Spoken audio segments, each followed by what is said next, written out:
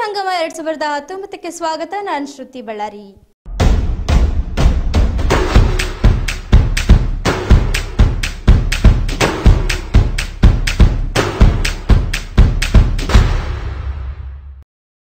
ಈ 12ನೇ ಆವೃತ್ತಿಯ ಐಪಿಎಲ್ನಲ್ಲಿ ಕಳಪೆ ಪ್ರದರ್ಶನ ಮುಂದುವರಿಸಿರುವ ರಾಯಲ್ ಚಾಲೆಂಜರ್ಸ್ ಬೆಂಗಳೂರು ತಂಡ ಟೂರ್ನಿಯಲ್ಲಿ 7ನೇ ಸೋಲು ಕಂಡಿತ್ತು. ಆತಿಥೇಯ ಮುಂಬೈ ಇಂಡಿಯನ್ಸ್ ತಂಡ ಸಂಘಟನೆ ನಿರ್ವಹಣೆ ಎದುರು ಮಂಕಾದ ಆರ್ಸಿಬಿ 5 ವಿಕೆಟ್ಗಳಿಂದ ಶರಣಾಯಿತು. ಈ ಸೋಲಿನೊಂದಿಗೆ ಆರ್ಸಿಬಿ ತಂಡ ಮುಂದಿನ ಹಾದಿ ಬಹುತೇಕ ಬಂದಾದಂತಾಗಿದೆ. ಜೊತೆಗೆ ಪ್ರಸಕ್ತ ಟೂರ್ನಿಯಲ್ಲಿ ಮುಂಬೈ ವಿರುದ್ಧ ಆಡಿದ 2 ಮುಖಾಮುಖಿಯಲ್ಲಿ ಆರ್ಸಿಬಿ ಸೋಲು ಕಂಡಿತ್ತು. ಹೌದು, ಕಿಂಗ್ಸ್ 11 ಪಂಜಾಬ್ ವಿರುದ್ಧ 8 ವಿಕೆಟ್ಗಳಿಂದ ಭರ್ಜರಿ ಜಯ ಗಳಿಸಿದ್ದ royal Challengers Bengaluru play ಆಫ್ಗೆ entry ಕನಸನ್ನ ಜೀವಂತವಾಗಿರಿಸಿಕೊಂಡಿತ್ತು.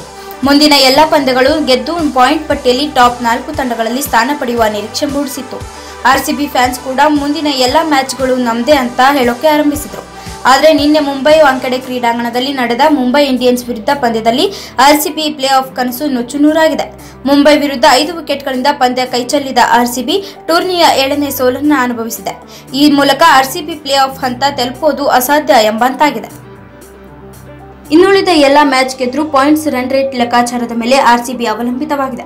ಉಳಿದ ತಂಡಗಳ ಸೋಲುಗಳೇ ಆರ್ಸಿಬಿಯ ಪ್ಲೇ ಆಫ್ ಕನಸು ಮತ್ತೆ ಚಿಗುರಿಸಬೇಕಿದೆ. ನಿನ್ನೆ ನಡೆದ ಪಂದ್ಯದಲ್ಲೂ ಕೂಡ ಮುಂಬೈ ಇಂಡಿಯನ್ಸ್ ವಿರುದ್ಧ ಆರ್ಸಿಬಿ 5 ವಿಕೆಟ್ಗಳ ಸೋಲನ್ನು ಅನುಭವಿಸಿದೆ. ಮೊದಲು ಬ್ಯಾಟಿಂಗ್ ಮಾಡಿದ ಆರ್ಸಿಬಿ ಎಬಿ ಡಿವಿಲಿಯರ್ಸ್ ಹಾಗೂ ಮೊಯಿನ್ ಅಲಿ ನೆರವಿನಿಂದ 171 ರನ್ ಗಳಿಸಿತು.